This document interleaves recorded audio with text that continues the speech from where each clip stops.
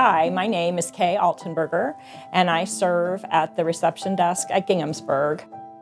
When I'm not answering the phone, I perform tasks that various staff members may have for me, which can run the gamut from addressing birthday cards for the kids ministry to stuffing Easter eggs for the Easter egg hunt.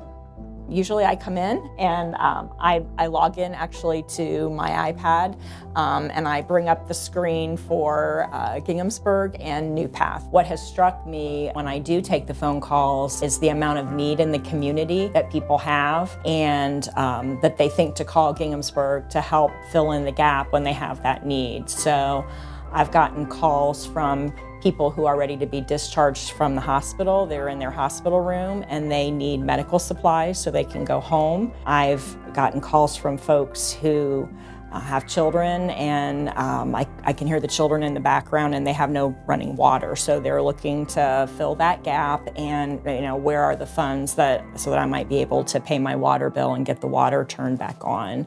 Sometimes when people call, the question is framed in such a way where I'm not sure what exactly they're asking, or I'm not sure that the need that they have is really the question that they're asking. And so sometimes it takes a little bit of digging to pull that, what's going on? What do you need to get them to the most appropriate place? Probably 80 to 90%, if not even higher, are calls that go to New Path.